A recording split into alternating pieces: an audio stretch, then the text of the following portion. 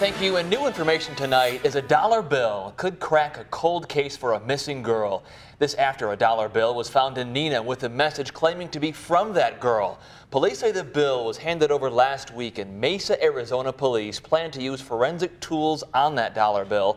A message written on the edges of that 2009 dollar bill claims to be from that girl, Mikelle Biggs, who went missing in Mesa, Arizona in 1999 while waiting for an ice cream truck. Mesa police releasing this age-progressed photo showing what she might look like today. The note claims Biggs is alive, but her name was misspelled.